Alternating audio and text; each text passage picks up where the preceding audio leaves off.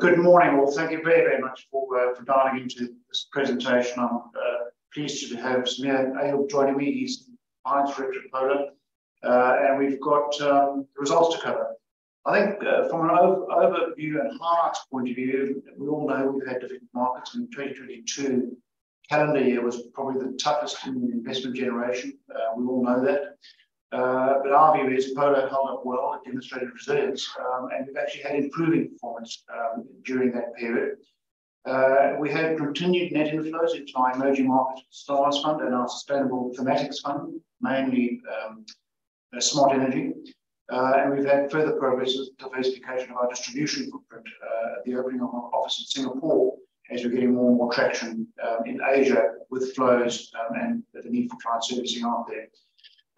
Pleasingly, the net outflows from our technology funds, as you know, the largest strategy we have at POLR, the net outflows have steadily abated over the course of the year. I'll cover that in more detail later on.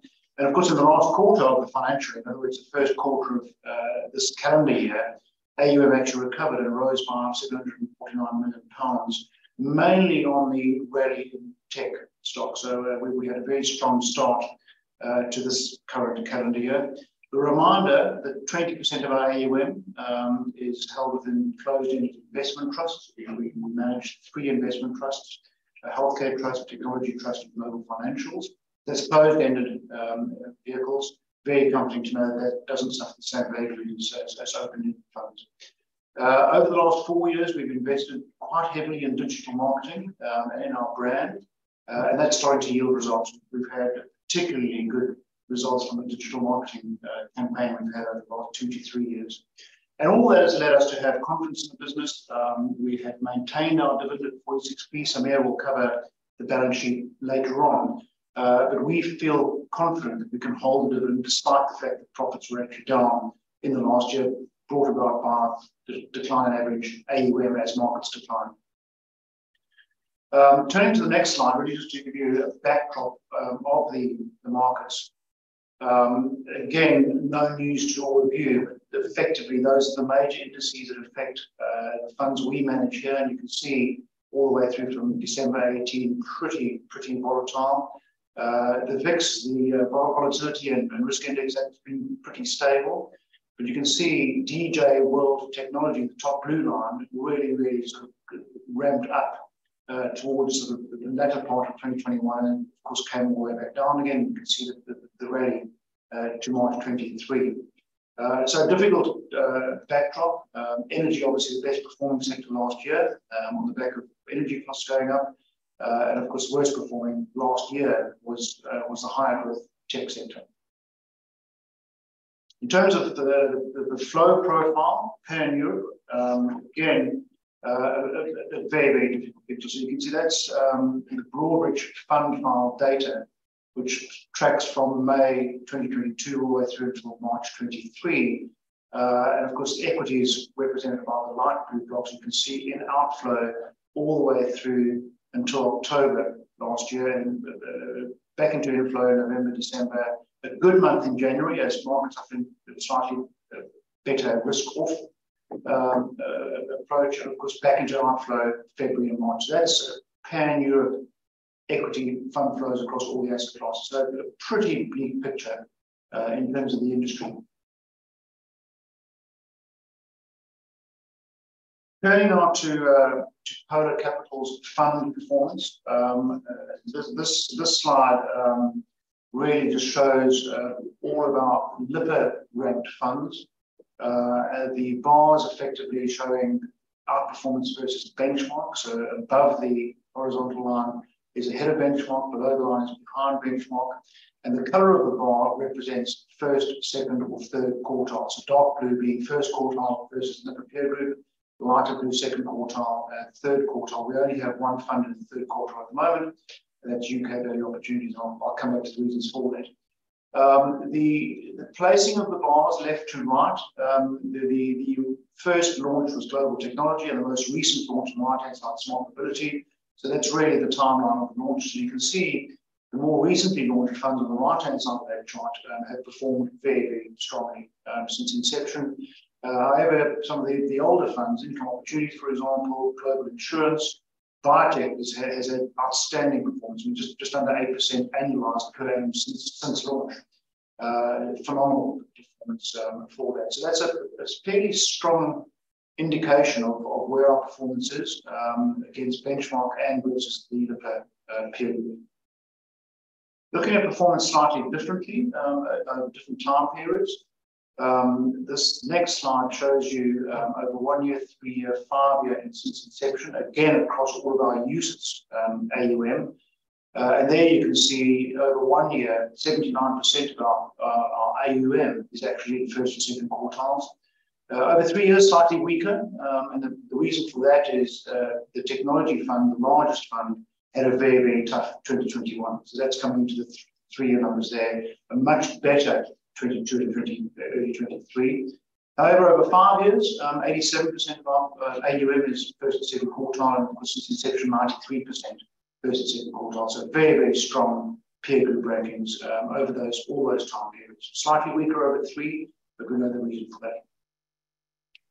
Looking at it another way, and again, this is versus benchmark, and again, over the various time periods, you can see year to date, and obviously the 3 months, that's calendar year to date to the end of March, 1 year, 3 year, 5 year since inception.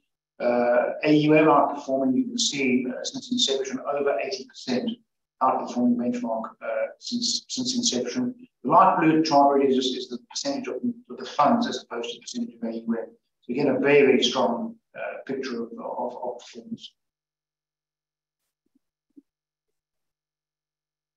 Key to POLR, and you all are aware that sort of the 3 differentiators for POLR Capital are capacity management to enhance and defend performance. That's absolutely key. So we do talk about capacity quite a lot.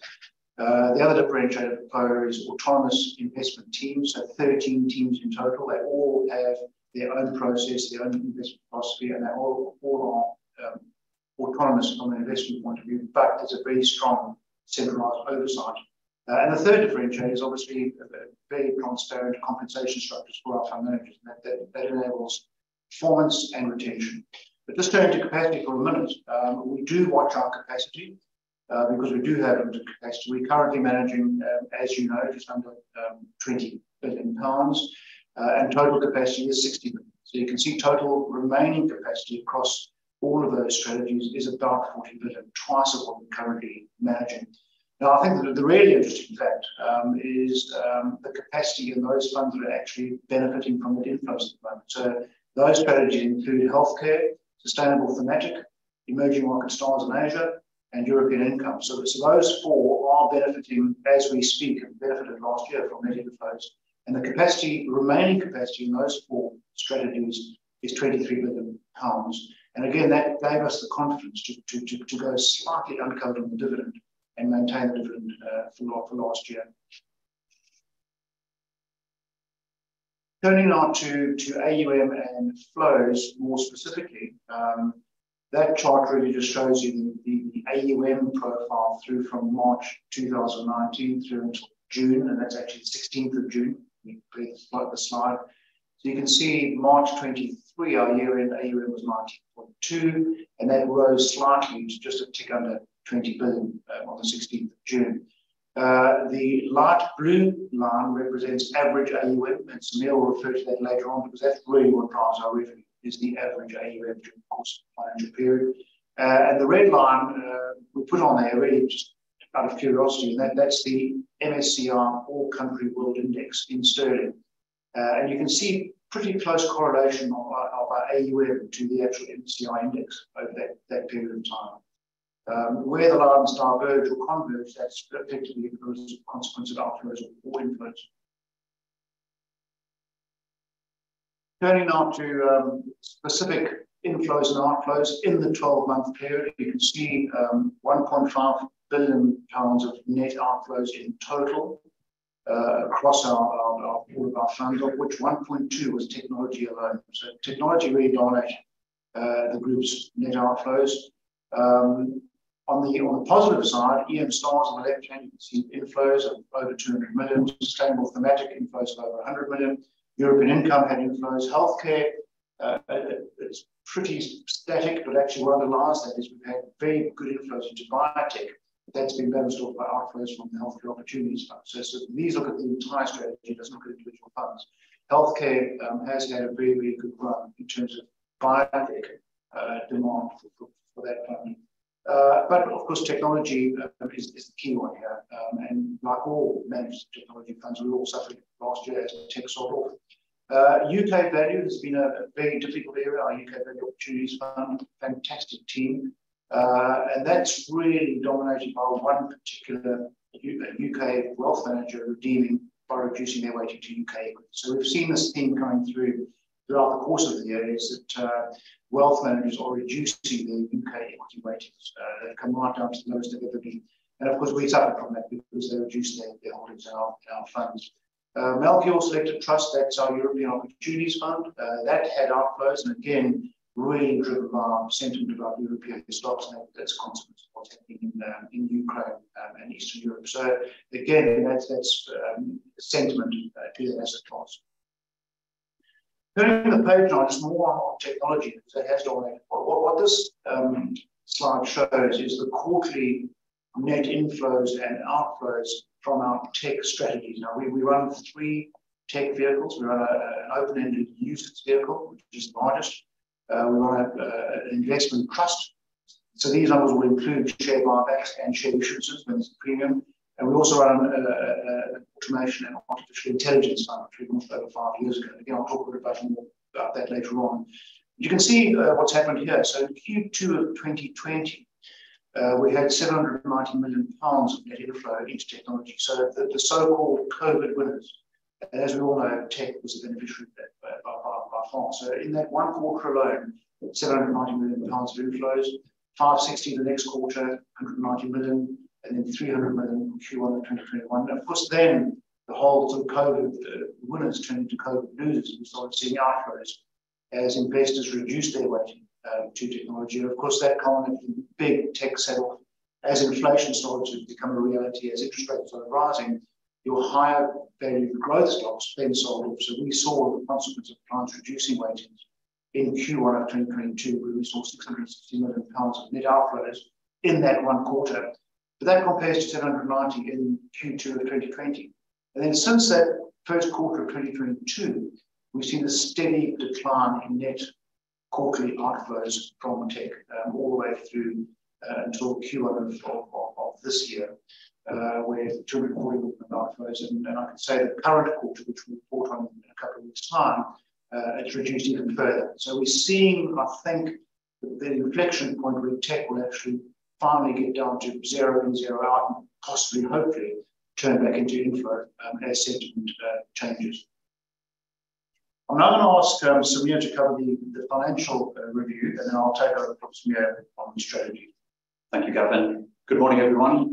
The finance slides follow the same format they have recently. I'll look at the summary of the financial performance, which is really P&L focused.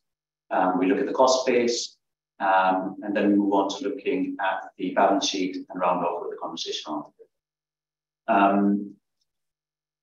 Really extending what Gavin said earlier, difficult market conditions for most of the financial year are really the backdrop to these numbers, and therefore, unsurprisingly, most financial metrics, as you can see, are down year on year.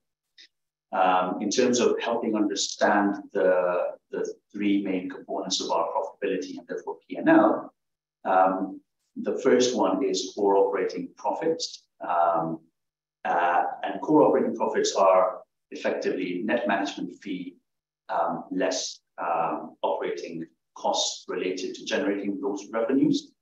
And core operating profits came in at just under 48 million for the year, core operating profit margin of 31%. And really, core operating profit is driven by one of the first great drivers of the business, which is average AUM. As you can see, as a result of lower valuations and net outflows, average AUM for the financial year was 19.6 billion, which was lower than last year.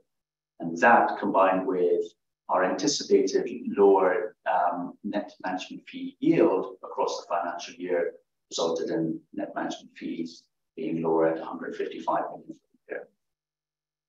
Our guidance for net management fee yield going forward remains at expecting 1 to 2 basis points of compression each year. And that is partly a function of the fact that we are not immune from industry pressures. But really the thing that's driving this more forward here is a change in product mix to some extent this financial year, where we are taking inflows into our more recently launched strategies, POLR Smart Energy, for example, and the EM Star strategy in the US at exceeding margin rates. And that is, on the other side, affected by net outflows from technology, which is one of our more mature, higher margin products. And again, as things settle down and as sentiment changes and flow starts coming back into technology, that margin mix may alter the other way again. So therefore, a 1 to 2 basis point compression looking ahead over the medium term seems reasonable at this point. So core operating profit margin, really a combination of lower average AUM and net management fee being lower this year, therefore, is a combination of those factors. The other component of profitability is performance fee profits. Most of our funds have a charge a performance fee, and really that line being lower this year at roughly 2 odd million is really a reflection of how difficult it has been for our teams to generate relative performance in an environment where there have been headwinds against anything that is growth strategy and anything that is not purely large cap focused. The third component of our profitability is other income, and that line houses mark-to-market gains and losses on our seed portfolio, net of hedging costs, and for the first time in a long time, some interest income on our cash balances. So pulling those three components of the P&L and profitability together, adjusted total earnings per share for the year were 44.3p, and total dividend for the year 46p. And I'll come on to the dividend, as I said, towards the end of the slides, finance slides, to speak about that in a bit more detail. But if we move on to the next slide, we take a look at the cost base of the organization in a little bit more detail. And essentially, total operating costs for the business have come down 16% year on year. And that, as the bar chart on the right shows, is really a reflection of variable compensation costs coming down. Staff compensation costs are a large part of our operating costs. And a reminder that we do run a model whereby it is a profit sharing model whereby our teams access a share of both the management fee or core profitability that they generate, as well as performance fee profits that they generate. And therefore, as profits increase or decrease, their share increases or decreases as well. And therefore, really lower variable staff compensation costs is the main driver behind total costs coming down. Other operating costs increased very marginally, and exceptional costs decreased year on year. And on the next slide, we look at both those two lines in a bit more detail. First, taking a look at other operating costs, and really the message there is research and travel being higher year on year is really the driver for that marginal increase there.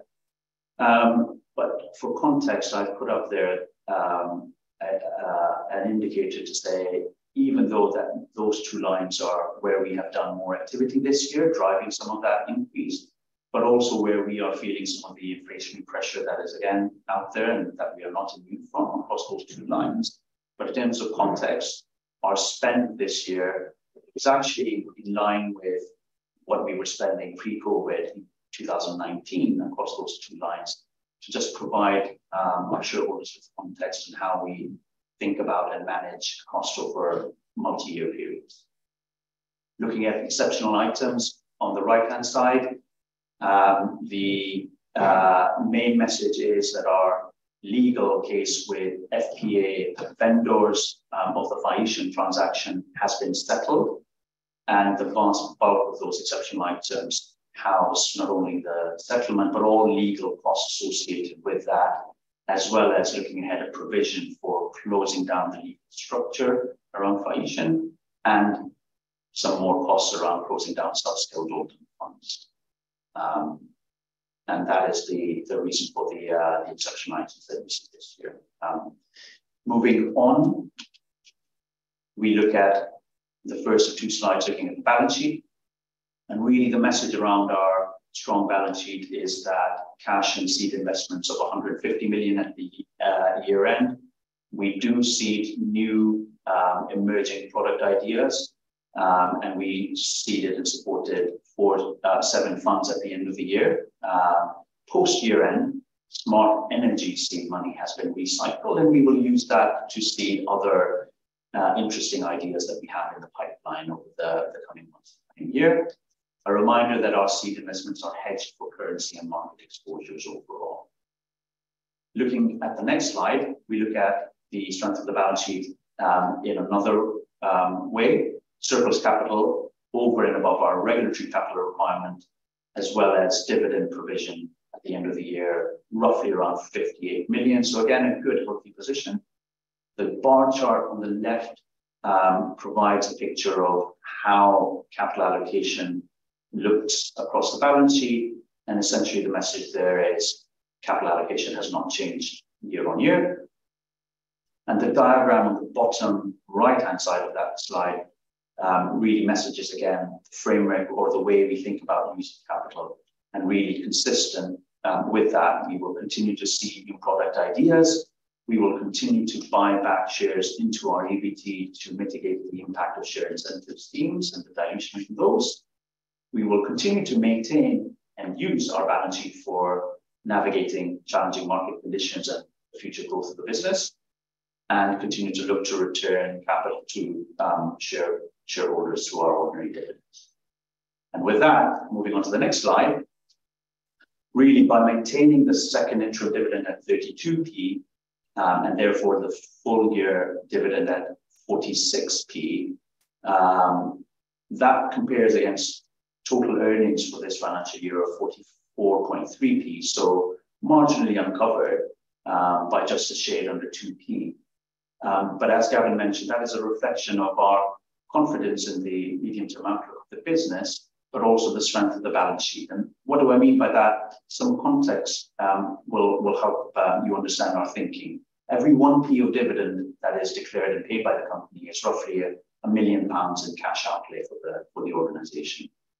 So that small marginal uncovered position this year is easily managed with our strong balance sheet, and therefore the message really looking out ahead is that no change in the way we think about the dividend just yet, and we look out with confidence both in terms of the outlook, strength of the balance sheet as we navigate the next financial year coming ahead. And talking about outlook, I will pass back on to Gavin now to run through the outlook and strategy. Thank you, Samir. So just now turning to strategy, I mean, it's been the strategic intent for the last 6 years to actually grow with diversification. It's actually key. Often these businesses succeed in one area and they become quite concentrated, and that was the case with POLR. That slide just shows you our 5 largest strategies, with 13, those are the 5 largest in terms of AUM. And you can see the 5 largest in 2020 represented 90% of AUM, now represent 81% of AUM. Tech was as high as 56% of our total AUM in 2020, that's March 2020. It rose even higher during the first early COVID years, and it's now 37%. And the reason is we've had outflows, valuations have come down in tech, but also crucially, we've had net inflows into the other successful strategies. So healthcare has grown from 16% to 20%. Emerging market stars has increased from 8 to 11%, and so on and so forth. Global insurance from 5 to 7. So it really has made some good progress on that. The next slide, again, it just shows you sort of a slightly longer term context on those 5 largest strategies. And even with the big tech sell-off and the outflows, the compound annual growth rate in the technology strategy has been 16.9% over that period of time, from 2019 to 2023. You can see it growing from 4.5 billion of AUM, peaking at 10.2 in 2021, and back down to 7.2 billion in 2023. So still a very impressive compound annual growth rate of 16.9%. Healthcare, even better at 18.5% compound growth, rising from 2.2 billion of total AUM in healthcare to 3.8. Global insurance, which had a spectacular year last year. So in a tough investment environment of calendar 2022, global insurance fund actually achieved absolute positive returns of well over 20%. So phenomenal.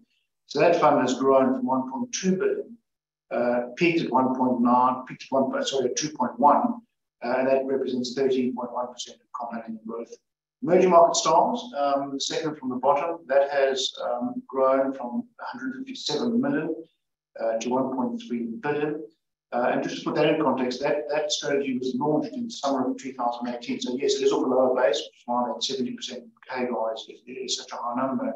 But I think the more important feature about emerging markets is this entire period of growing this strategy within POLR is within the context of emerging markets equities being in outflow. So as an asset class, emerging markets has actually been in outflow. So we've managed to achieve what we've done for this team by capturing market share, because the asset class actually has been in decline over that period of time. So it's all about market share performance and a very, very sustainable process in terms of what they do in emerging markets.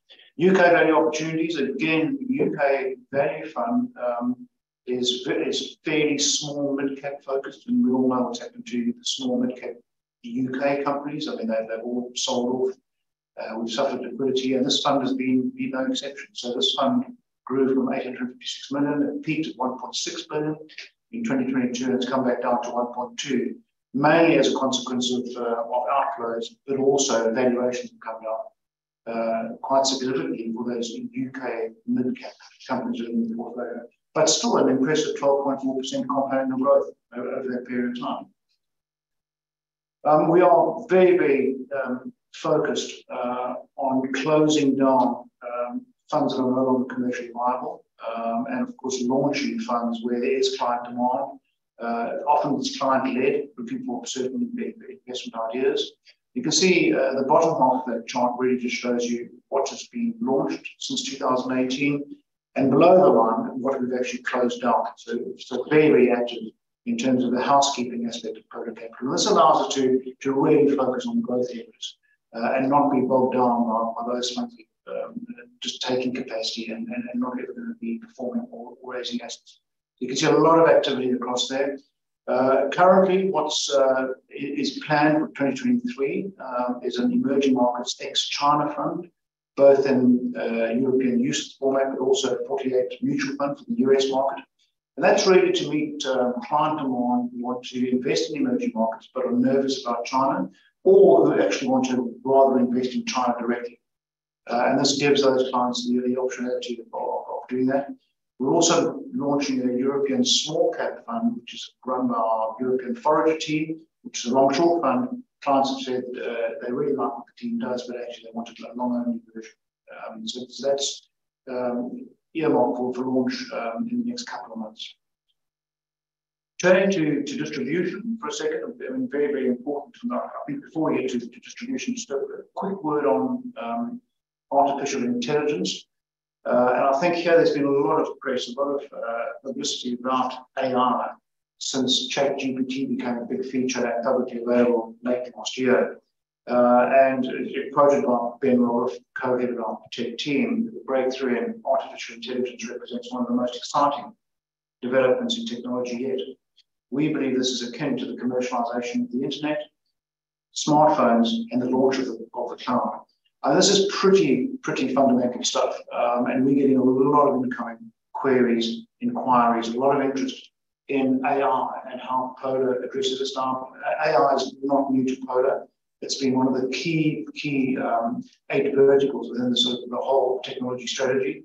And we did launch an AI fund 5.5 years ago. So we do have a 5-year track record within our automation and artificial intelligence fund. It's a very, very good track record, top decile since inception. And we see a lot of interest in clients looking specifically at AI as a theme. And of course, AI will benefit other strategies as well. I think healthcare stands to benefit from AI over time. The healthcare provision from AI, particularly generative AI, this is the new technology that's really becoming available more widely. So very, very exciting. POLR is well placed in the whole AI revolution, if you like to call it that. And we're not just reacting to current publicity. This has actually been there for over 5 years, and we're well recognized on that. Battery distribution, it's all very well having funds that perform very well, but you've actually got to connect those products with a growing client base. And we've invested in digital marketing over the last 4 years, and this is really yielding results right now. So, we do have a mutual fund in the US. More than half of our net inflows into our emerging markets funds came from the US investors last year. So well over 100 million pounds to our mutual fund. The Nordic region has become key for us. This we built from a zero start 4 years ago. And we've got a regional presence planned for Stockholm in the last quarter of this year. So it's a very, very exciting key area for us. And we have now established an office in Singapore to service a growing client base in Asia, in fact, the whole of Asia Pac in that time zone. So very much more diversified distribution across the globe. Just a bit more about brand, which is very, very important. So the whole change in how you sell and market your products to the client base out there. I think a combination of digitalization and also working patterns post-COVID has meant that you've got to rely much more on digital marketing. And over the year, we've really made good progress as POLR, and we're in the Broadridge Fund Brand 50 rankings. And you can see, and this is what our clients are saying. This is our clients saying what they believe POLR is against the UK peer group. 7th in terms of overall brand score, 3rd in terms of sales and account management, 2nd in terms of client-oriented thinking, and 1st in thematic equity. So that's 1st across all of our UK peers in thematic equity. So for small POLR, we are by far the smallest fund group in this Broadridge Fund Brand 50. So we're very, very pleased with where we've got to on the whole brand of our business. The next slide really just shows you where we've got to in terms of marketing and communication. So again, this is our clients' survey coming back to Broadridge, and effectively we've gone from number 17 in the UK to number 6 in terms of what our clients think we are in terms of marketing and communication. So really making a big impact. And then just to round off, just conscious of time, we've been going for half an hour now, but just to round off in terms of outlook before I take any questions. Current AUM is now above the average AUM for last year, so that's looking quite good. The growth of this diversification strategy is yielding results, both within distribution and as you saw with our fund strategy. So the largest 5 and the remaining sort of 8 or 9 really going behind that. We have increased our centralized ESG resource to give teams more support. And of course, the majority of our eligible funds are Article 8 or Article 9. Despite the fact we have significant remaining capacity, we are still looking for new teams. We do want to add more teams, more capacity in complementary areas. So international equities is a specific area we're looking at, preferably with a value tilt. There are conversations on the go as we speak. And that's all really focused on demand in the US market for our US sales team and for that mutual fund range. Strong balance sheet, as Samir said, allowed us to maintain the dividend. We still have a very, very strong balance sheet going forward into the next financial year. And of course, the remaining capacity in those 4 strategies that are actually currently are in inflow gives us a lot of confidence going forward. So I think on that, I'll pause and take any questions you might have. Do you think you can maintain the dividend over the next few years? Shall I take that? You take it on. So I will repeat the sort of context that I provided. Really, the balance sheet we have set for a number of years. We maintain cash on the balance sheet and assets to navigate markets exactly like this. Relatively straightforward decision this year for the board and the company, as I said, uncovered by roughly 2 odd P. And each 1p of dividend is £1 million of cash outlay. So that provides sort of context for people looking ahead, trying to do their sensitivity analysis, etc., etc. POLR has done this before, and leading to shareholders that have been with us for the long journey. In 2017, we went uncovered by 5p when earnings were 20p, and we were running 9 billion in AUM, cash was 60 billion. And really, the message there is, look, as an FD, I don't particularly want to make a habit of this, but we have done what we've said. And really, the business now is in a much more balanced and healthier position it is. So we look out over this immediate financial year where we are. We're only just starting the financial year. And as Gavin said, we have visibility of inflows into some really core strategies, 4 core strategies. We can see outflows from technology abating as we speak. So that really gives us quiet confidence on the medium-term outlook for the business. And we're focused on things that we can control in terms of doing the right things, growing the business for shareholders and all stakeholders. And therefore, we look out with confidence for this financial year. We're taking things period to period. Thank you. On the subject of distribution, how can you maximise available distribution channels to grow AUM? What role will digitisation play within this? And what more can you be doing? Yeah, so I mean, very much targeted marketing. So, very thoughtful pieces go out to our client base, which they can then use to get to their client base. Remember, our clients are generally intermediaries, wealth managers, private banks. So what we tend to do is put out thought pieces. One went out last week on AI, for example, was very, very well received, very much appreciated. The week before, a piece went out from the emerging market team on Vietnam and what opportunities that country offers in terms of growth. So it's very much sort of developing that targeted marketing.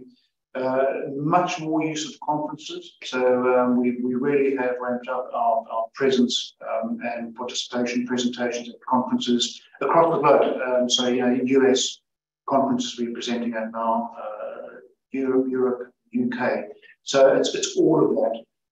And certainly the view, I think, from our head of distribution here and head of marketing is that what's changed in the last 5 years is 70% of the decision to actually buy a fund is made before you even see the fund manager.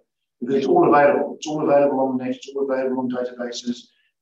You know what the POLR fund's been doing, what it's been performing like, you've compared it to its peer group and so on and so forth. So there's a lot more involved in terms of the pre-sale than there was in the past. I mean, in the past, 5-10 years ago, you used to get on the road with your fund manager and you go to that grand tour of the UK, to branches of stockbrokers around the country. That's no longer the case because most of it is now centralised in terms of centralised analysis, and it's much more digitally focused. Thank you. How much management fee compression do you expect in the next 3 years? So where we sit now, 1 to 2 at the very least basis points of fee compression is to be expected, unless we see things changing in the wider marketplace or within the experiences of POLR, and then we will change our guidance. But at the moment, 1 to 2 basis points of fee erosion a year to be expected. Okay. And I guess leading on from that, margins are declining across the industry. Do you think this will continue over the medium term? I think that's it. No, absolutely. As I said very, very briefly during the presentation, I think we're not immune to it. There is only one direction for this, unfortunately, even for active asset managers. And we just need to make sure that we are very sensible in terms of how we manage the business, which hopefully shareholders can see that we've done across multi-years. And really, that we remain focused on our sweet spot, as it were. We are a very focused thematic house.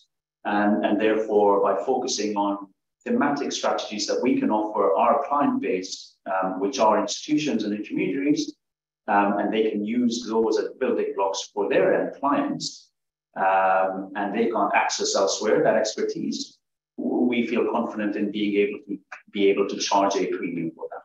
But I think the key, and just to add to that, is if you're offering a differentiated product, which is not easily available elsewhere, you can defend your margins better. So it's all about differentiation, and it's also about and as we said earlier on, we do manage capacity, so there is limited capacity in these funds, and that has the effect of protecting the revenue margin.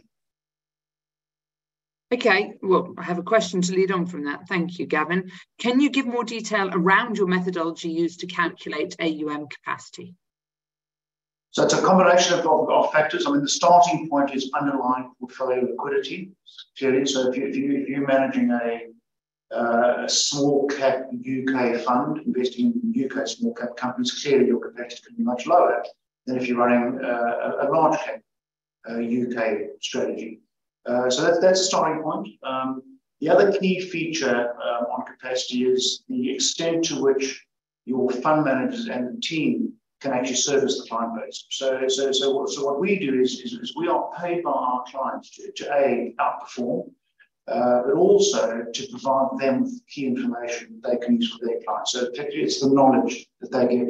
And you can only really translate that knowledge from your key fund managers to your clients if you know how many clients you've got. So for example, technology fund, which we soft closed actually back in 2021 when we saw those inflows. And the reason for that was not capacity at all. Obviously, there's massive capacity in mega cap tech companies. It wasn't liquidity at all that we soft closed. It was actually client bandwidth. And we did not want the fund managers to be distracted by having to spend huge amounts of time servicing a growing client base. So we allowed existing clients to increase their holdings, but we were not taking on new clients into the technology fund. So two reasons for calculating capacity. One is underlying liquidity, the other is client service. Thank you. Right, well, leading on from that then, if we're talking about the established funds, if we moved on to the new funds, what is the performance and the AUM threshold for a new fund to avoid closure? And what is your time frame for evaluation? Okay, well, it's different on each of the new funds, depending on when they launch, what they're doing, what the client demand is. I mean, for example, in the presentation pack, there was a chart. We launched Emerging Market Stars. Which page is this on, Gavin? 35. So it's the Lipper rankings of all of our funds since inception. So it's over 1 year, 3 year, 5 year, and that's inception. That one, yeah, exactly. So EM Stars was launched in the summer of 2018. We all remember that last quarter of 2018 was really, really difficult for equities, and particularly emerging markets. We didn't want to delay the launch, we wanted to get going. But of course, they had a very, very tough first 6 months because they sold it, they launched into a big drawdown in terms of all markets and EM. And that probably put them back by at least a year in terms of gaining new clients, because clients wanted to see, are they going to recover? Are they going to perform? POLR, the team have been running billions at the previous employer. But of course, clients sit back and say, well, we want the fund to get a certain size, and we want to see performance recover. But despite all of that, I mean, that fund is now close to £1 billion, and that's over a 500-year period when we've actually seen outflows from the. So we've actually gained market share. We've also had to build a completely new distribution channel in the Nordic region, because that's where the team was recognised. They came from Denmark. So those are the factors that affected that. UK Value, they joined us in 2017, much quicker. The team had a very, very good profile within the UK intermediate market. We saw clients switching almost immediately. And that was much, much quicker. So they probably got to capacity within 3 years after launch. Smart Energy, again, that was launched in September 2021. So right into this big sort of drawdown, a whole sort of growth re-rating, tough time to launch, but they've had good performance. And that team is now managing $1 million across the two funds. So a good start, and traction only really starting to build now. To your question about how long do we give the teams, we're very patient. You can't judge a team on short-term performance. You've got to understand the environment, the demand, what the drivers of performance are.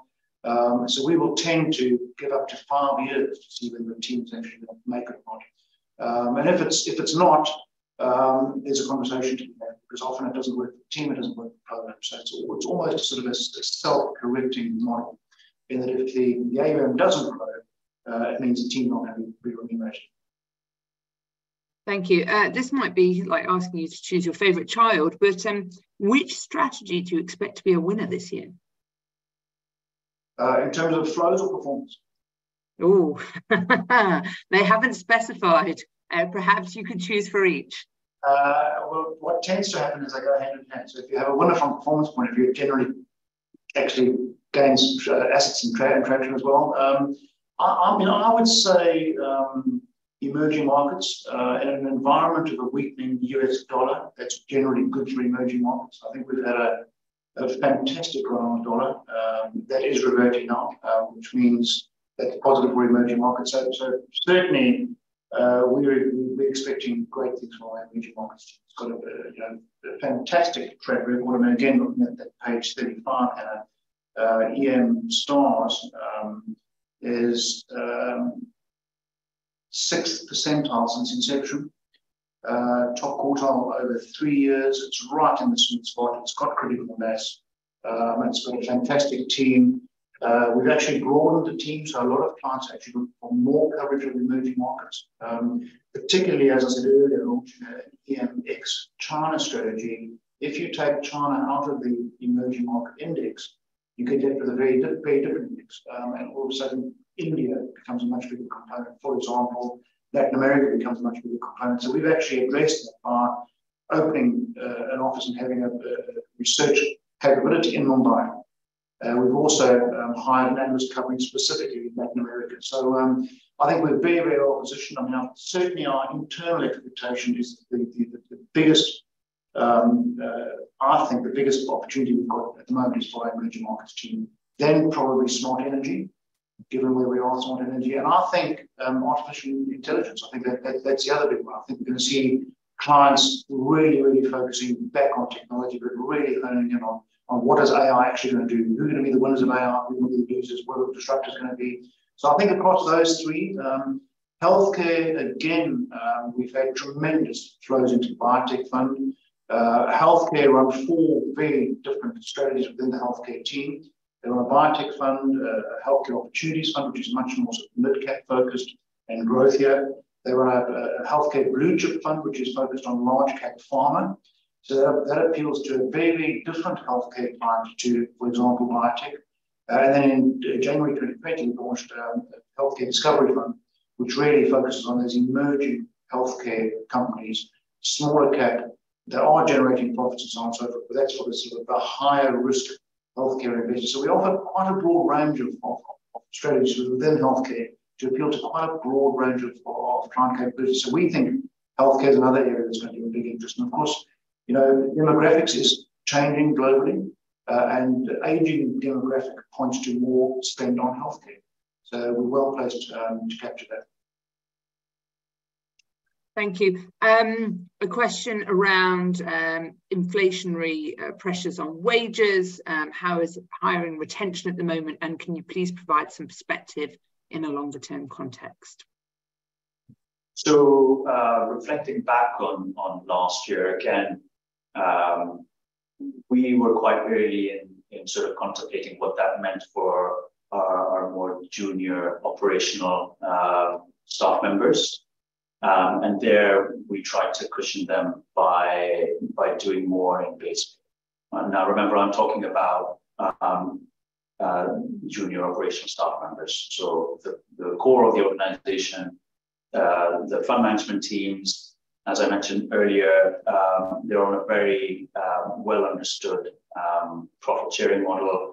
They understand that they are beholden to how well they perform for their end clients, and therefore they get remunerated on a like-for-like basis. Our teams do well for funds and the underlying clients, and therefore Cora does well, and they do well in turn. There is not a lot of pressure there. We've got a well-defined model, and that remains intact for the future looking out.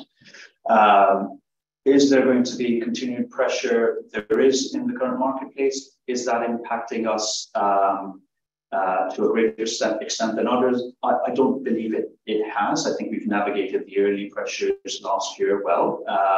It hasn't impacted morale adversely. It hasn't impacted turnover adversely. And we feel in a relatively good position to navigate possible continued stress over the coming months. Thank you. I think this is the last one. A little, I'm sure it's on your website under the investor section, but how many shares do the management and staff own? So I think roughly 25 to 30% off the top of my head is held by a combination of staff members, directors, ex-PMs, existing PMs, etc. So a fairly concentrated amount in the hands of POLR or ex-POLR individuals. Thank you. Right, well, that's it from the questions. So thank you both very much for joining us today and talking us through your results. Thank you to our audience for your contributions, and we look forward to catching up in 6 months' time. Thank you very much, everyone. Thank you for your support. Thank you. Bye now. Bye.